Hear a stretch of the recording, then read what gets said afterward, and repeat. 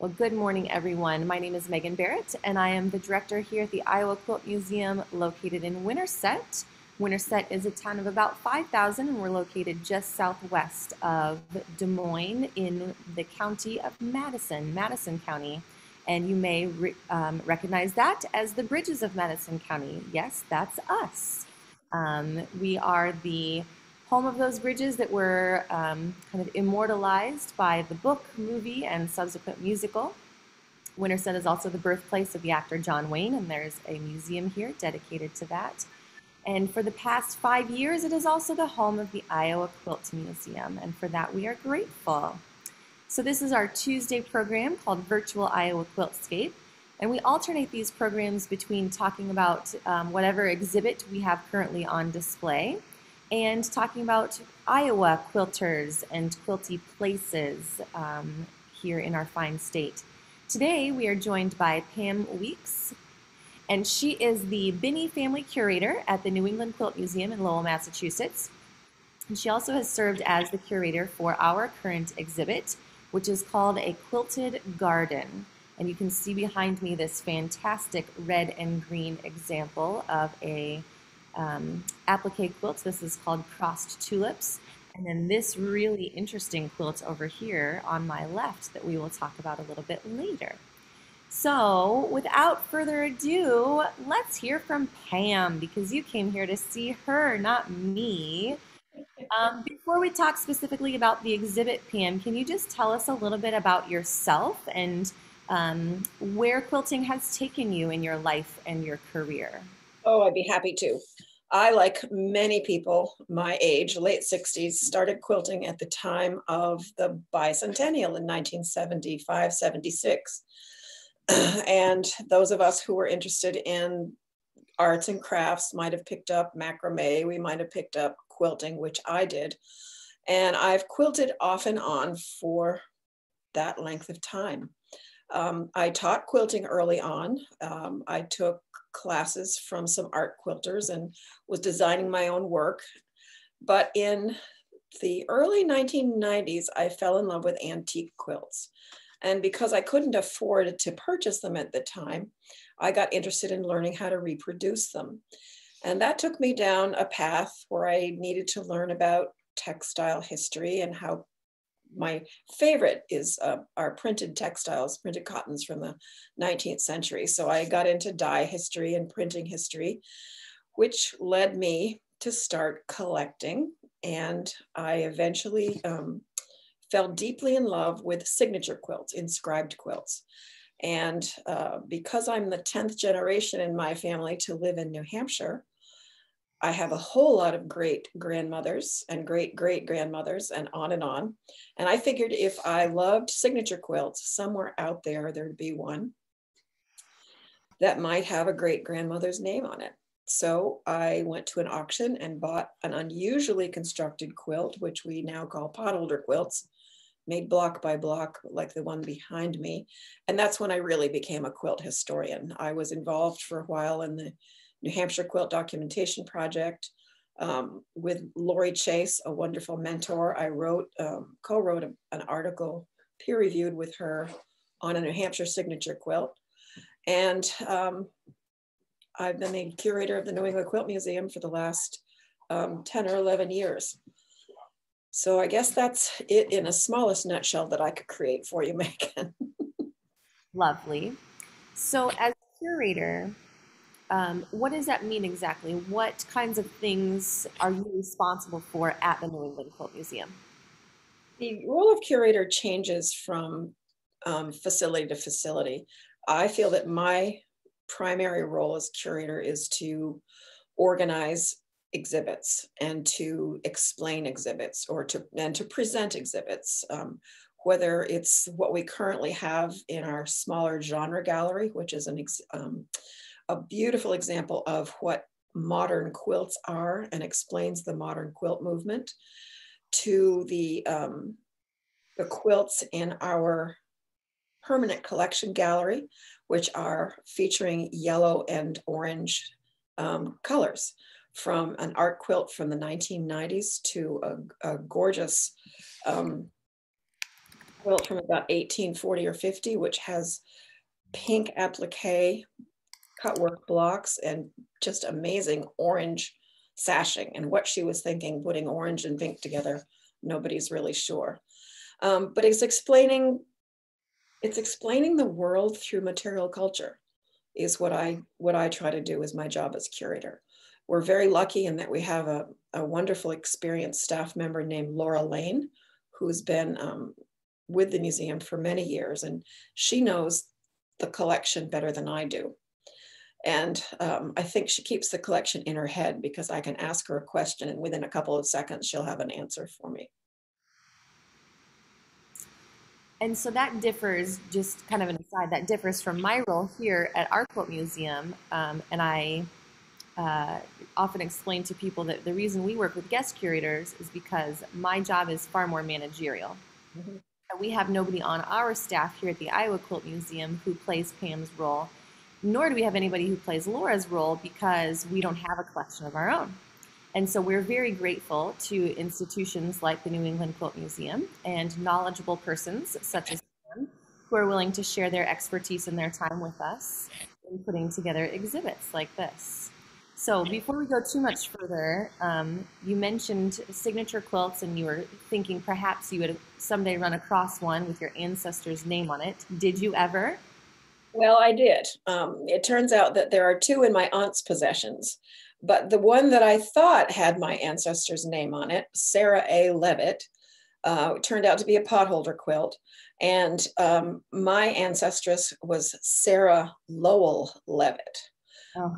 But that quilt is really what turned me into a serious quilt historian. So I've kind of adopted her. Relation by choice. Yeah. Exactly. And I saw the second comment, Megan, is that to talk about the quilt behind me.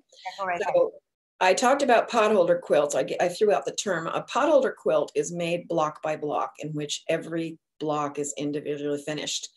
And I began collecting samplers from the 1920s to the 1950s and 70s, actually. And many were framed, many were just picked up at yard sales, finished but unframed.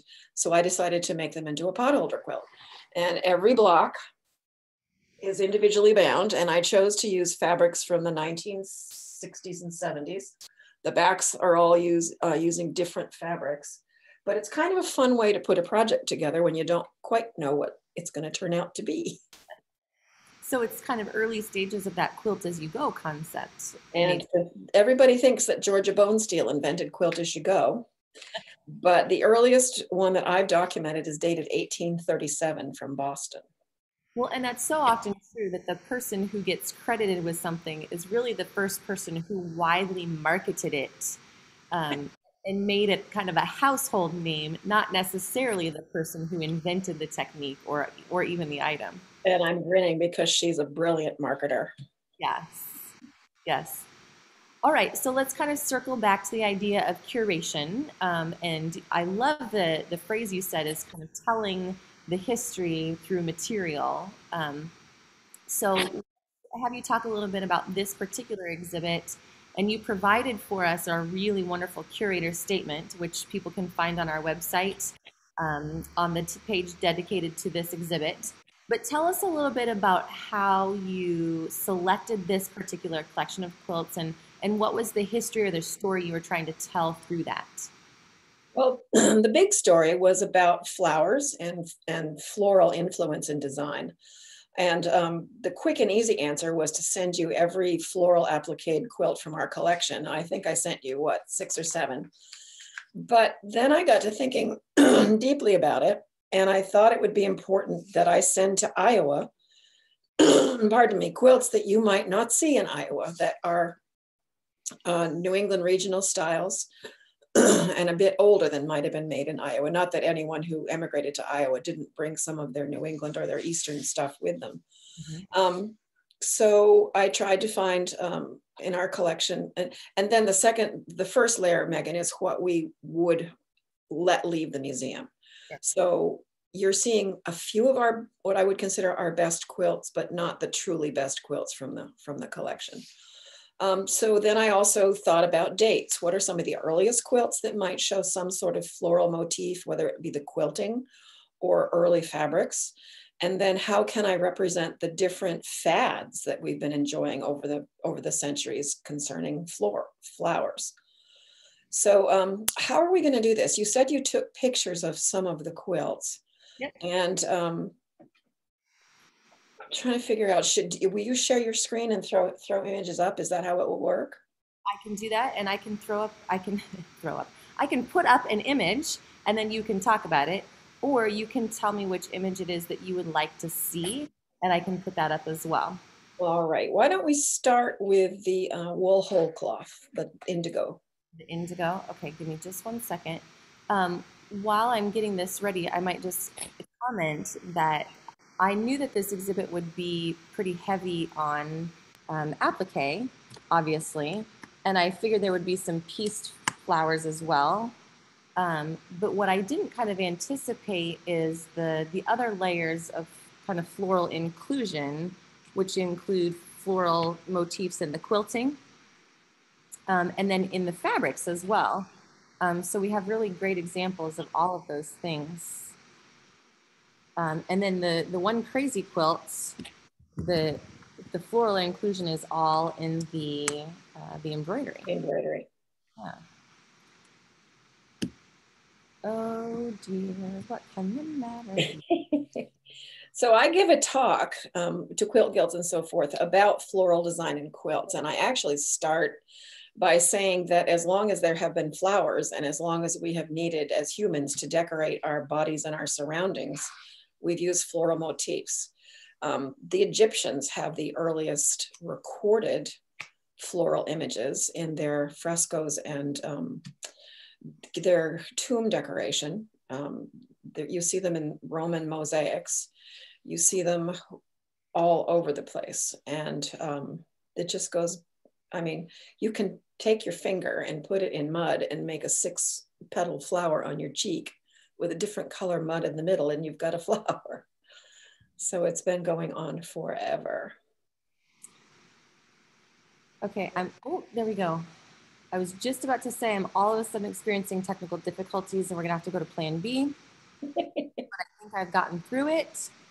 I also have to apologize. My seasonal allergies have hit me with vengeance in the last 24 hours. And so I'm Mine too. trying not to sneeze right on the camera. And I'm trying to keep my throat clear. Tough time of year, let me tell you. All right, indigo whole cloth.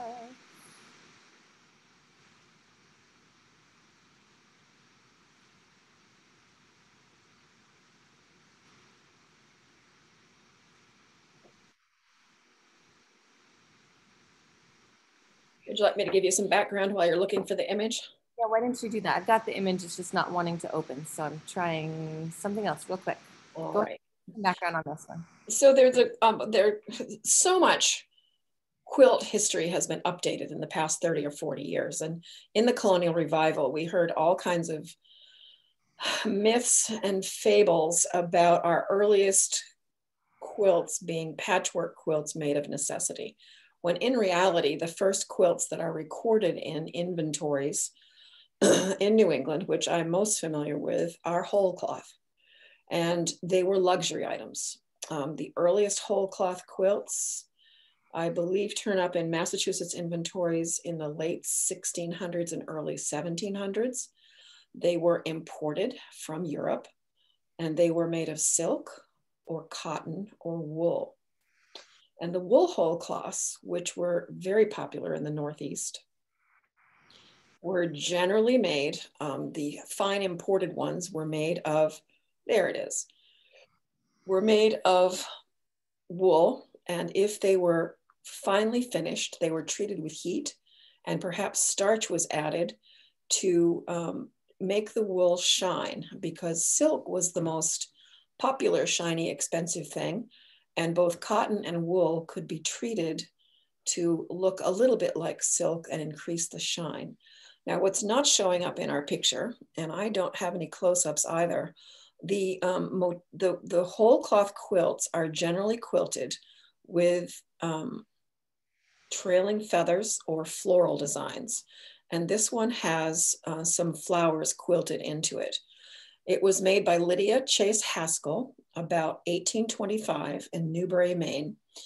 And what's interesting about the wool whole cloth quilts in our collection is we have provenance for a lot of them. Laura and I were talking about this the other day, and I got thinking about it deeper. Many of the wool whole cloth quilts and many of the older quilts come with a family legend that the wool was harvested on the farm and dyed and carded and spun and woven by the maker. That probably isn't true for a lot of them, but I think because of the charming family fable or the story that passed with it, the quilts were treasured and saved. Wool quilts hit their popularity in the end of the 1700s and into the early 1800s, but they continued to be popular and produced in New England into the 1850s. Wool was superseded by cotton eventually, which was easier to care for, but the large indigo quilts, the large wool quilts, especially the darker colors, didn't show their dirt. So I'm going to see if I can pop up on my phone, and then I'm actually going to take us up and see if I can get a better close-up of the quilts as well. So now you see two of me probably. We don't have a lot of information on Lydia Chase Haskell. We know that she made the quilt in about 1825. She was born in 1775 and died in 1863. And Newbury is, I believe, in central Maine. Oh, look at you go. It's on the bed. So, right. So we use this one on our bed turning display, except this time it's not turning. It's just a bed static display. So here you can see the back side of the quilt. This is the most common color combination for a whole cloth quilt. They appeared in blue, in paler blue. They appeared in green. There are some brilliant red dyed with cochineal probably or madder. But the yellow on the back, I was doing some background reading to prepare for today, and many quilt historians feel that it's very likely that the tops of some of the more elegant whole cloth wool quilts might have been made from imported materials. And if there's a family story of it being homespun, it's more likely the back. The back on many of these have a little bit less tight weave, and that gold is probably a home dye. So were you able to see a little bit closer up on the? Yes, especially when you pick a place and hold the camera still. So let me pick this place and hold still for a minute. Yeah. So we've got some lovely feathered areas around some very interesting motifs. I'm remembering now that there are some serpentine lines of feathering, and they almost look like boutique, the paisley-like motifs. And there's the heart in the center. We do not have evidence that this was her wedding quilt, but it might have been if it was made, 30 years after her birth. Megan, you're going to note that we are not seeing your photo, not seeing your phone feed.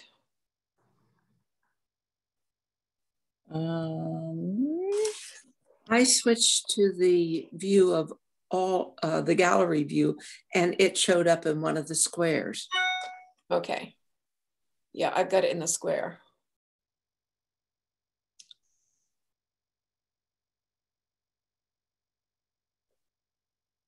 I'll hold still for just a little bit longer if people want to switch to gallery view. Yeah, Kathy's saying that everyone should switch to gallery view and you'll be able to see Megan's phone.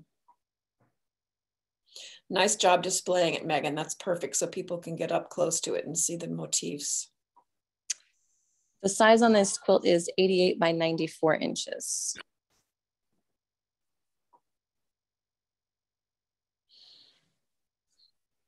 And so it fits nicely on this full-size bed, I guess, antique-ish bed that's probably non-standard. Works for me.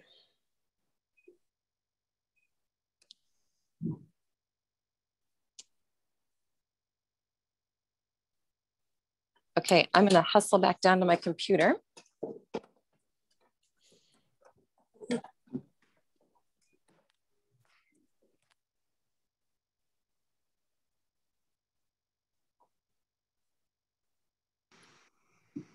Now also take a second. Oh, sorry. Technology is wonderful. Can be infuriating too. I'll take a minute to note that today our goal is to hear the stories and see the quilts just a little bit. If folks want to get a really up close and personal view with the quilts, we are putting together a virtual gallery walk. And so what we do is we take our high resolution photo of those and we speak the narration that Pam has provided to us as far as the exhibit signage. And then we zoom in. So that's a much better way to actually get an up close and personal view of the quilts. And what we do is we sell that for the same price as admission would be to the museum, which is $6. I'm working on that right now, but since I am the only person on staff here, it's my project and it's not done yet. So I'm shooting for next week. So I will be sure to let people know when that's available. If you're not on our email list to receive notifications of things like that, I'll let you know how you can do that, but you can just sign up on our website, which is iowaquiltmuseum.org. Okay, so that was our indigo wool whole cloth. What shall we look at next? Well, I was going to go to the indigo pieced Irish chain, okay, if that's easy for you, or do you want to take a break from your endeavors and talk about the quilt behind you? I've got the Irish chain up, or oh, good. Your choice. Let's do the Irish chain. All right, there we go. Awesome. So we were gifted, oh golly, Laura, I've forgotten, is it 7 or 9 quilts from the same family, multi-generational family. This woman was Thankful Hall Miller, and we received quilts made by her daughter, Birdsey, and other members of the family over 4 generations, including a male quilt maker. But this is the earliest one. It was made by Thankful Hall Miller. It's an 8-inch single Irish chain block, and it's set with alternate plain blocks that are beautifully quilted with a floral motif. Now, Megan, when you're ready, if you want to try to get really complicated, I do have some close-ups of this quilt. Okay. What's interesting about it is they're floral sprigs, and they're the same from block to blocks. So the thinking of a quilt historian named Sue Reich, who identified the quilt and wrote about it, is that it might have been a quilting stencil. What's interesting to me as well is the backing is made from homespun fabrics, and that's been pretty well proven. But they were probably at one time sheets.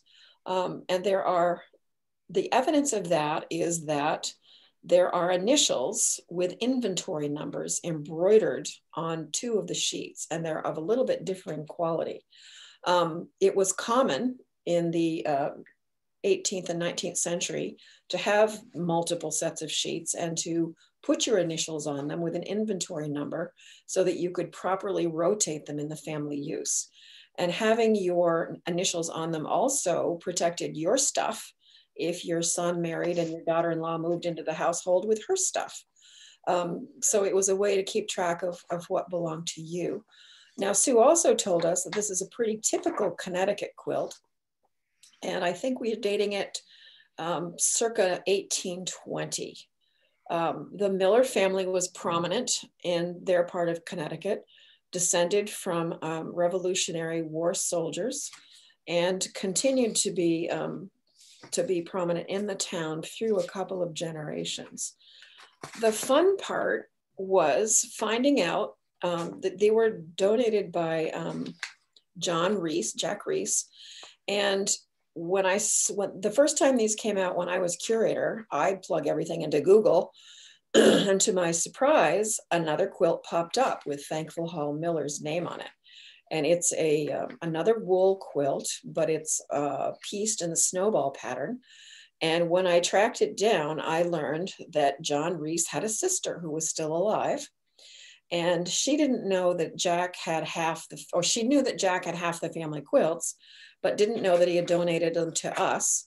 And when I met her, she said with some regret, she wished she'd known that because we would have gotten her 9 quilts. But what popped up on Google was one of the ones that she had sold to a dealer. And we very rarely purchase quilts for our collection. We rely on the beneficence of donors. But we did purchase that quilt so that we now have 10 quilts from the same family. So Pam, you can screen share now. I will stop mine. All righty. I've actually...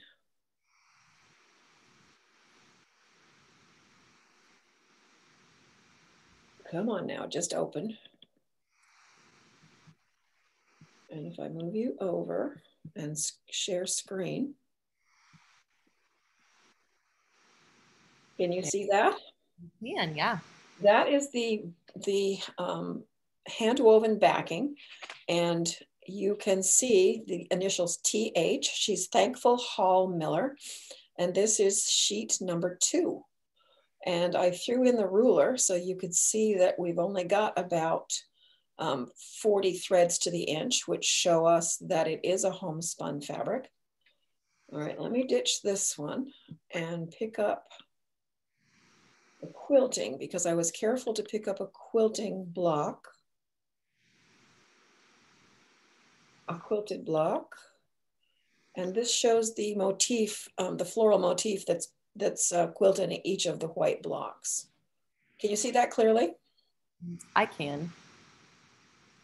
Everybody else see it? Just curious. Yes. Good.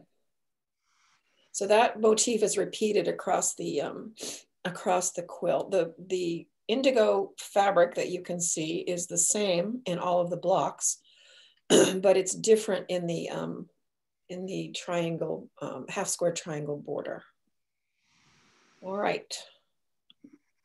And then I have one more, which is kind of fun to see. Thankful Hall Miller and her daughters and granddaughters labeled everything. And all of the quilts, or the majority of the quilts in the collection, came with some kind of label on them. So Alina Birdsey Porter was Thankful Hall's granddaughter or great-granddaughter. And this is the story of the quilt when she gave it to her son, John. In 1957, it was over 135 years old, blue and white bed quilt with homespun back, spun and quilted by Thankful Hall Miller. Sorry, I thought I shut that off. That's lovely. And I'll take this moment to reiterate what I say often is label your quilts, people, because Exactly. it's so cool that we know the story of this quilt because somebody took the time to write it down. Even though it was already 135 years old when she wrote it down, we still know something. And so as quilt makers now, don't shortchange yourself in thinking that nobody will want to know who made your quilts or that they will last 135 years. So get those labels on before you gift them away. Thank you. All right, what shall we go to next, Pam? Let's see the quilt behind you. Okay.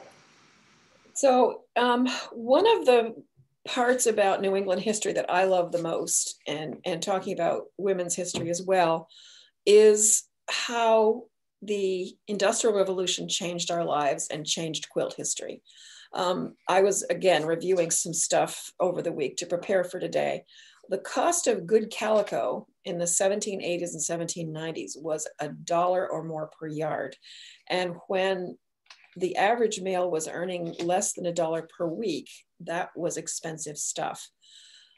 Within 40 years, cotton was being printed by the millions of yards per year, and the price of printed cottons went down to pennies per yard. This quilt is a wonderful example of that abundance of fabric, because it tells two stories. The center with the double four patchwork that goes across the middle of the quilt is a great example of someone who had a deep scrap bag. But the drops, and this is another example of a New England regional quilt. We call them T quilts.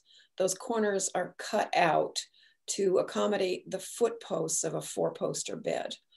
And this is a fabric that is quite common. It's been documented in several places. We don't know whether she did recycle this, perhaps from bed hangings, or if she purchased the fabric for those big drops. But it's a wonderful dictionary of fabrics from the first half of the 19th century.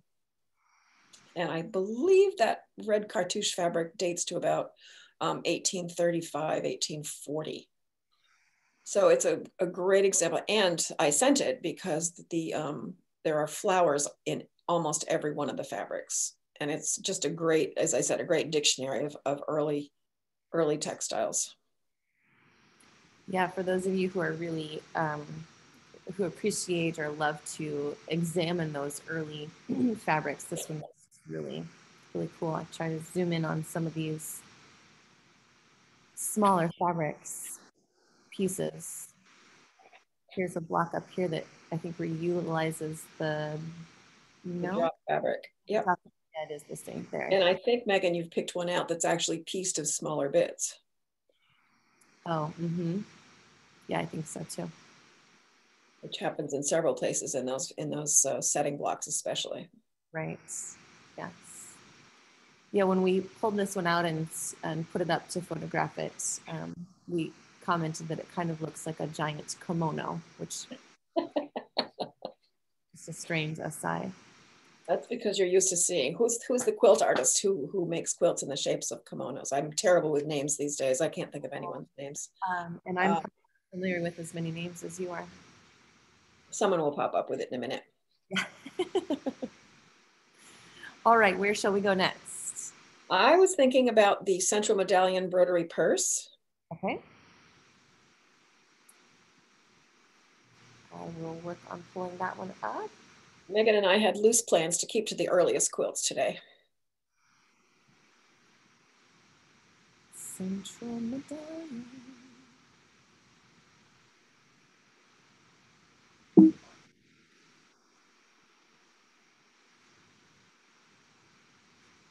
And then I'll go back to here and I'll screen share that. And here we are. Oh, I just remembered the quilt maker's name. Someone said Yvonne Porcella, and that's not who I was thinking of. It's, I believe it's Judith Content. So this is a Maryland quilt, and it came to our collection because the donor, I think, was living in Massachusetts. And it's a typical of another fad, although this is kind of a, saying it's a middle class or a poor girl's version is not quite accurate. But what is the proper term is cut chintz applique. The pheasant motifs in the center are cut from a chintz fabric, which would have been quite expensive at the time. And the best bits of the chintz are appliqued onto a white ground. But she didn't use very much of it. If you're interested in it, some folks in the American Quilt Study Group have been tracking the different kinds of chintzes that were used in these quilts. Mary Kay Valvogel and Barbara Brackman in particular. But the American Quilt Study Group uncoverings there have been several papers in the last few years published with cutwork chintz applique.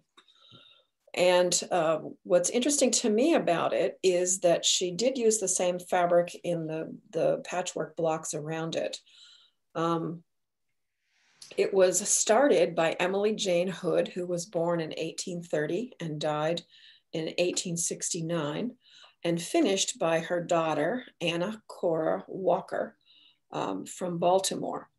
It's hand pieced, hand appliqued, and hand quilted.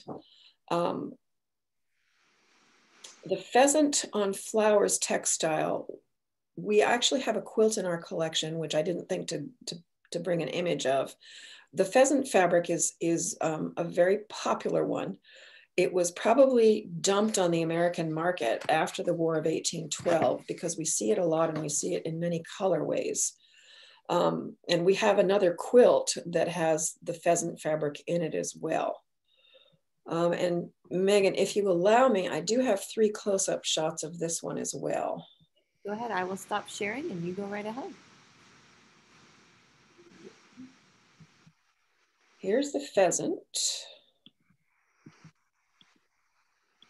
Come on. Clicking, not working. My turn.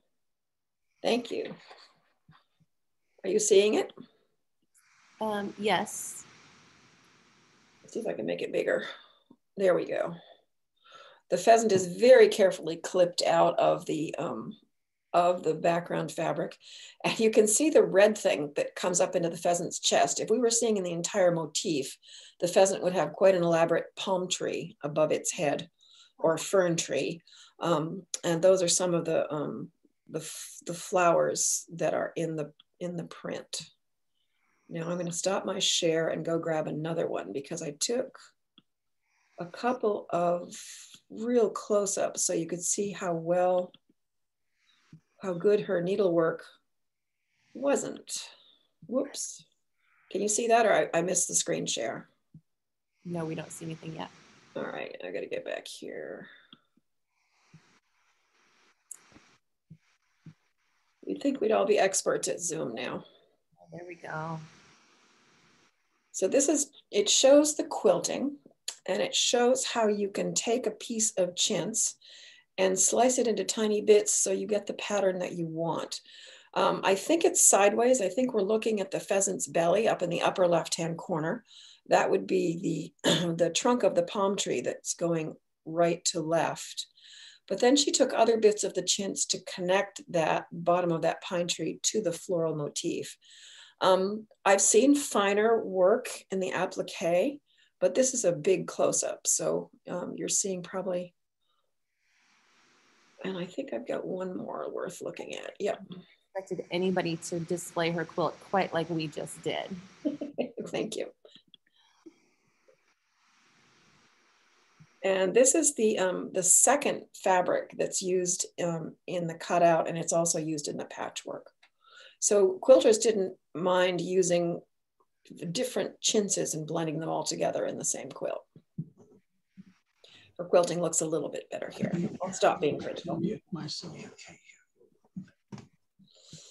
All right, any questions about that beauty? I don't see anything in the chat. Is the background turned under or the chintz? The chintz is turned under. So it's a traditional applique, not a reverse applique. Correct.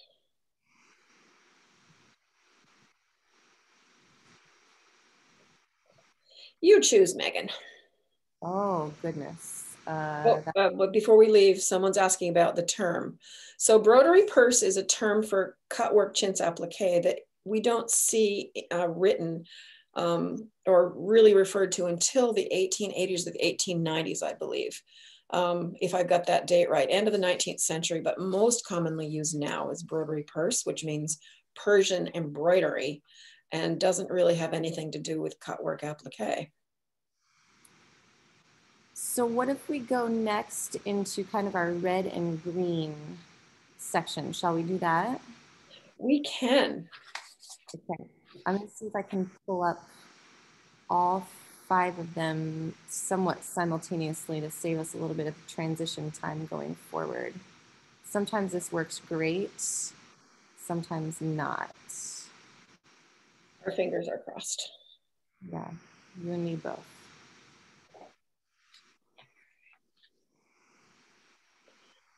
The majority of I can't say the majority, many of our best applique quilts came as gifts from the Binney family. Edwin and Gail Binney Stern, his daughter, were avid collectors and gave us the core of the best of our collection. Sadly, the majority of the quilts that they donated do not have provenance. So I'm not going to be able to tell you any great detail about most of them.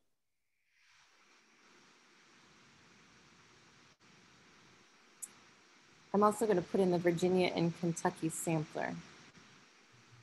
Oh, that one. I think I have some, let me look. I think I have some detail shots of that.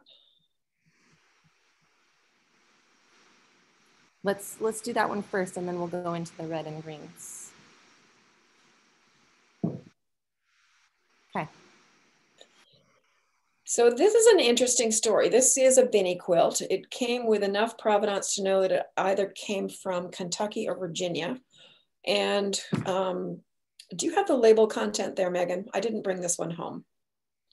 I can have. Oh, Mrs. Cottrell, that's the name I'm looking for. I just remembered it, Mrs. Cottrell. So the information that is in the file about this quilt is the person, and I don't know who it was, who was curator at the time, was very curious about the different styles. Sampler quilts were very popular for many years as inscribed quilts, but this quilt has no inscription on it. And the person who wrote the original label for this quilt was curious as to why there were so many different styles in the sampler. And I think she specifically said, what is the single Irish chain doing in this quilt? Who knows, but it's a wonderful quilt that shows several different styles of patchwork and applique, as well as patchwork flowers.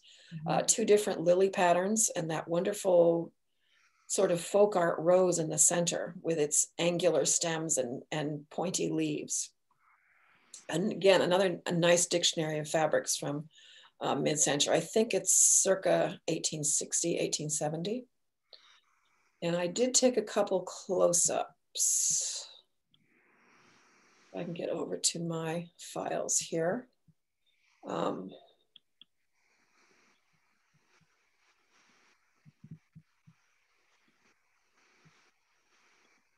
This is one of the blocks that shows the fine quilting and the interesting use of cheddar with red and green, and nice mid-century prints in the economy blocks around the outside border of that block.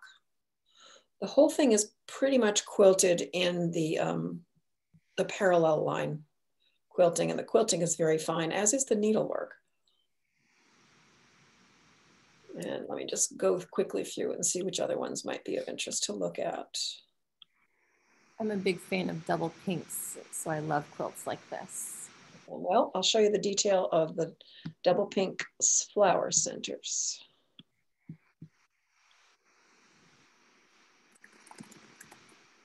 How's that? 2 double pinks for you. Oh yeah, and 3 layers of applique. Exactly, with bright yellow centers and just kind of very angular, very angular applique. A nice mid-century green. I don't think I have any others real good close-ups.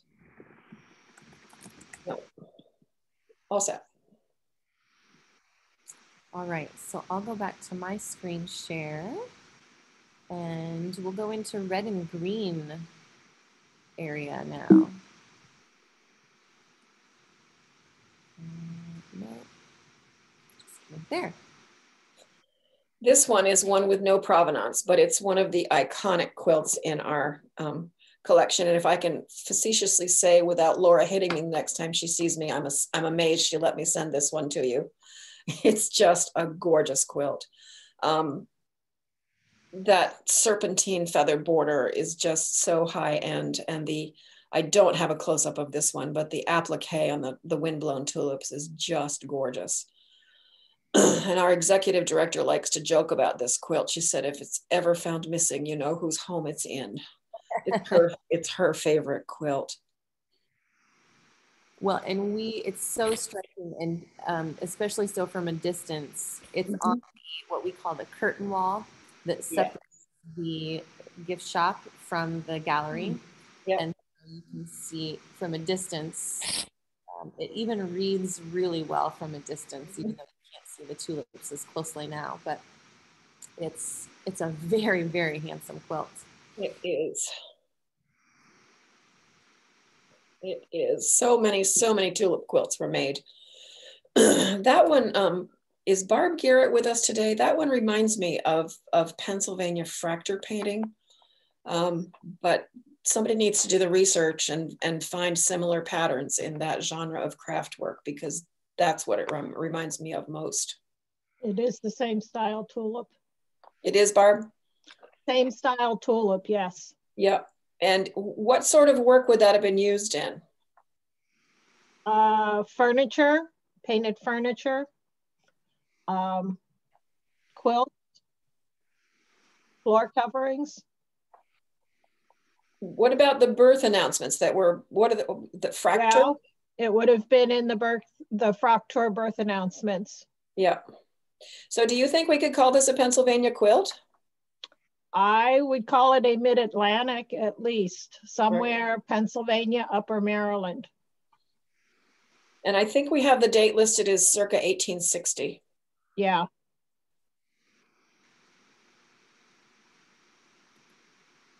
Is that a border that you frequently see, Barb? In Maryland, not in Pennsylvania as much. Right. That's why I'm putting it like Baltimore to Harrisburg. No more specific than that? No, that's the region. That works for me. Yeah. There were a lot of Germans in that upper part of Maryland, so that tulip could migrate to that portion of Maryland. Got it. And Megan, can you go in for us one more time? What about the star in the center, Barb? Okay, your 8-pointed star, we see stars in the German artwork all the time. Yeah. That block looks German. Thank you. You're welcome. So glad you're here. Me too. Your quilts are great. Thanks.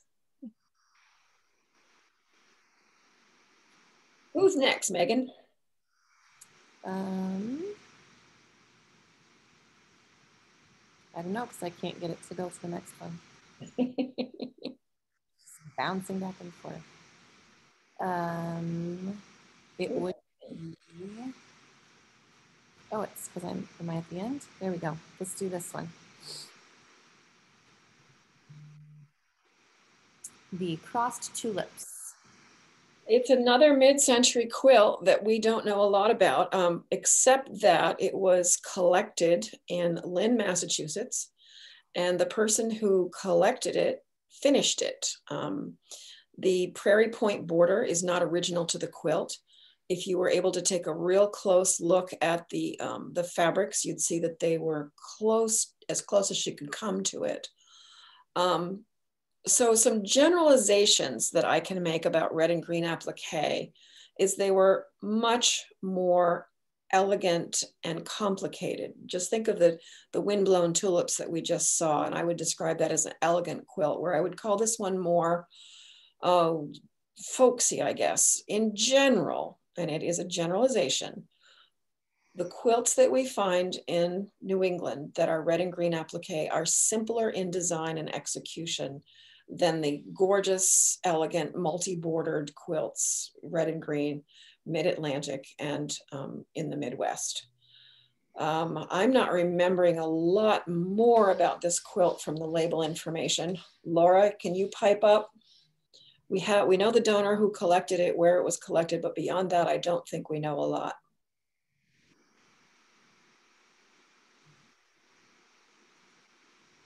The label says it was found in Lynn, Massachusetts. Exactly. She purchased it. Yeah, exactly. So we don't know who left it in Lynn, Massachusetts for her to find. This one is a Maine quilt, and I think we call it Maine folk art applique. Golly, Megan, I'm feeling badly because I concentrated on the early quilts and didn't bring home the label information for these. How far are you from that label? Not very.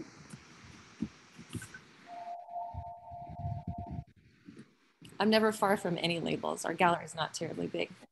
So 73 inches by 91 inches, maker unknown, circa 1850. And this was the gift of the Bristol Burlington Terryville Quilters Guild in memory of Ruth Glahn. And it must have been given to your collection in 1987, I presume. Yep. We don't know anything about it, do we? Not really. The information you have here is pretty general. And this is a great example of that statement you made earlier, in that the New England applique red and green quilts are much more simple than those that we sometimes see in the Midwest. Right, but I absolutely, knowing little about it, I absolutely love this quilt. It's just so charming. And I think it's really charming that there are various degrees of blossoms on that little three-figured flower. That it's, and especially one of them is just a little bud. I just think that it's so cute. I know. Becky's asking, are they red and green prints? I'm remembering red and green solids. That is correct. They are solid. All of it is solid, in fact. Yeah. Yep. The other thing I love about it is the unevenness of the border, but she was able to squeeze the three-leaved sprigs here and there. Yeah. And the other thing about it, folks, people will often look at a quilt like that and wonder why the flowers aren't all going in the same direction. Well, imagine that on a bed and those flowers dropping down on each side. And most people would approach their bed from the side. So that's why many quilts are arranged in that fashion. Mm-hmm. Although sometimes you'll see the center flower motifs going straight up and down. Sure. Catherine wants you to describe the quilting design. So in the blocks where there's flowers, it somewhat mimics or surrounds the floral motif. Quilted to pattern. There you go. Thank you for that term. I'll zoom in a little bit, but I don't think you'll be able to see it. Now in the sash in between the blocks, there's this cute little 4-petaled floral design. Right, so she's repeating the petals. Yep. And then there's a feather motif surrounding the serpentine applique border. Got it. Yeah. It's really quite good quilting. The fabric quality itself isn't, it's not terribly high quality fabric. I can see the weaving in it, but the quilting itself is quite nice. Cool. So I think we've got one more red and green. That's the one I was hoping you'd pick. Oh, good. This one is titled Princess Feather. And it's also from the Binney family collection, circa 1860. So there's a lot of debate about this pattern name, and I'm going to come down hard on the block being inspired by a plant called amaranth. Amaranth, you might know it as Love Lies Bleeding, Prince's Feather, or many other names, but there are several species that have both red and green bracts like that. Other quilt historians insist that it's based on the feathers of the Prince of Wales crest. And the reason I'm going to dispute that is because if you follow any of the British royalty symbols, the Prince of Wales 3-feathered crest are white, and there are 3 of them. However, in 1860, the Prince of Wales visited the United States and traveled to many cities. One quilter who kept a diary reported going down to Portland, Maine to see his ship come into the harbor. So yes, there's a great deal of speculation as to where the pattern comes from, but I think it's from the plant amaranth. Anybody want to argue? Barb? Anita? And while we're on this quilt, I just love the little pots of tulips in this setting. The little pots of tulips. Oh yes. Yeah, because the big feather or the big frond type leaves are so striking that those little pots of tulips can almost get lost. So anybody who wants to doubt me, when we end, Google Princess Feather Amaranth, and you'll see what I'm talking about.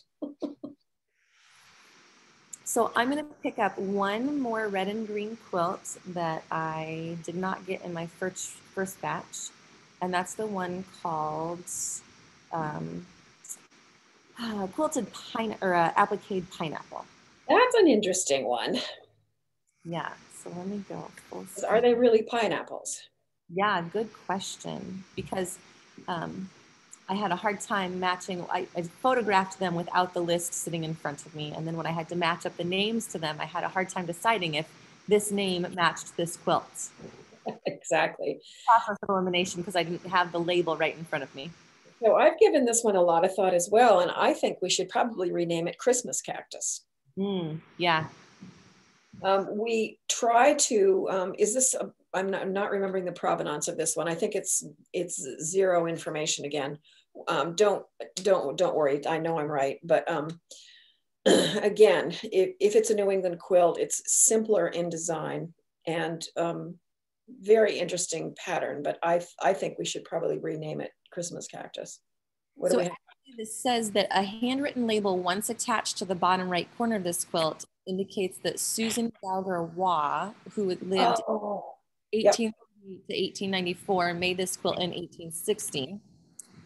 Susan was born into a Mennonite family in Lancaster County, Pennsylvania, and married Abraham Waugh, and then they lived close to Niagara. And then she's the one who had personal property listed in the census. Yes. Personal property in the value of $250. Right. Now I'm remembering that research was fun. It was so unusual for a woman to have her own property listed. And then they eventually emigrated to the Illinois area. And when you do research on that family, you can find out a whole load more about her daughter, who they raised to be well-educated and an attorney. And what's sad about that quilt is that we can find out buckets about her husband and buckets about her daughter, who was a prominent attorney in Illinois, and very little about her, beyond her obviously making sure that her daughter was well-educated. What do you think, kids? Should we rename it Christmas Cactus? I think so, because I think you're absolutely right. The design of it is very much that Christmas cactus that comes right out of the, yeah, I think so. Sure. Randall says yes. Kathy says yes. Let's see if I can describe the quilting design in that one. I'll have to get a little bit closer. And do we know how much the colors have faded? I don't. They do have more of a muted tone to them. The green is actually a green with a very kind of a rusty red polka dot. And the red has, it must have had two colors of polka dot in it at one point. The yellow remains, and whatever color was there before is completely gone. The fabric has disappeared. What's our term for that? Is it popped out? Yeah. That's right. Now I'm remembering. Anita wants to compromise and call it cactus flower, which I'm with. So the quilting on this one, there's feathered circles in between where the four cacti meet. There's a really interesting circle motif with some lines through it. It's not quilted to design especially. And then there's some straight line quilting through the cactuses themselves. It's really quite intricate in its quilting. When I make the video tour, the virtual gallery tour, I'll see if I can get some close-ups. It's very hard to photograph quilting because it takes a certain amount of relief between the lights so you can actually see the difference there, but I'll see if I can do that. So Bonnie was asking, what's your opinion on adding a label now to a vintage quilt that doesn't have one? The question has to be asked, what do you know about it? And I would say that I would add a label if it's a quilt that and I've done this, if it's a quilt that I've collected, I record where I collected it, what I know about it, and then so you can at least put the date, you can put where you collected it, or your best guess at a date, and then there's not much else you can do. but it doesn't diminish the value at all to carefully add a muslin label. Of course, that could be removed if somebody wanted to, but that doesn't change the value. Right. In fact, I would say that having at least some provenance will actually increase value quite a bit. And the other part that just popped into my head, let's say it was once in the collection of Marianne Fawn's. That would be an interesting factoid about that quilt, that she loved it enough to collect it on her own. The other thing that may be worth noting, and this can be a somewhat sensitive subject, and that's the notion that family history that's passed down with a quilt is often inaccurate. And that's not meant as an insult to anybody at all, but oftentimes whatever has been passed down. So before you write down what was told to you by an older relative, see if you can substantiate any of that, either with another relative or, or at the very least say, this is a story as it was told to me by such and such, And then we're representing it as family history as opposed to hard black and white fact. Right. And Bonnie's added a bit to her question. It's a quilt that her grandmother made in the 1930s. So do you know that grandmother's name? And if it was made of fabric from your mother and your aunt's clothing, I would include those two names as well. Mm-hmm. And that it's now, in 2021, that it's in your possession. Mm-hmm. But yes, if you have that much information, absolutely put a label on it. And if you ever have any pictures of that aunt and that mother in those clothing, that's a priceless addition to be with that quilt. Yeah. Megan, you're speaking to someone from New England. We have aunts here, not aunts. Sorry. We drink pop here in the Midwest, and we have aunts. I love that Geico commercial. Have you seen it? I don't know that I have. Don't worry about it. Not for today. Well, I'll look it up though, because I'm a big fan of Geico commercials. Judith has got her hand raised. So Judith, if you want to unmute yourself and go ahead. We'll hear your question now. No, I'm sorry. I raised my hand because I was voting with you. It was a hand vote. Will you accept Anita's suggestion for cactus flower? I really like Christmas cactus because it's the Christmas colors. Yes, I think so. That was my vote. Very good. Well, I know that we did not get to all of the quilts today in the exhibit, and that's somewhat intentional because if we get to them all in one session, we're going really quickly. And I know Janet really wants to know about the blue Hawaiian quilt, but I'm going to have to say, I'm sorry, Janet, you're going to have to tune in 2 weeks from now, and we'll see if we can't hit the rest of the quilts in the collection. We have the blue Hawaiian quilt that I just mentioned. We have a few more samplers, a couple of really nice album quilts, Baltimore album quilts, although they're not from Baltimore, and then some other things as well. So 2 weeks from now, Pam will be back with us, and that is April 13th. Remember that we sign in, we come on board, come online, whatever, every Tuesday at 12. Next week, the program is TBD, to be announced still. I have had an idea, but I've got to suss it out in the next 48 hours, and then I'll be able to announce that. But Pam will be back with us. Again, if you're not on our emailing list, go to our website, scroll down a little bit on the homepage, and right where it says sign up to receive news from the Quilt Museum or something like that. Give us your email address. I never sell it to anybody else, and you only get information from me about once a week, but you find out about these programs, upcoming events, exhibit changes, and etc. And Pam, what's the best way for people to connect with the New England Quilt Museum if they want to do such? www.nequiltmuseum.org. Easy peasy. And ours is iowaqquiltmuseum.org. And both of those are in the chat window now. So thank you so much, Pam, for putting together this fantastic exhibit of floral quilts. My great pleasure. Even more for being with us today and sharing your time with us. We look forward to seeing you again in a couple of weeks. And thank you all for signing on and sharing a little time with us on this Tuesday afternoon. We look forward to seeing you in a couple of weeks as well. And thanks for your input, folks. Yes, for sure.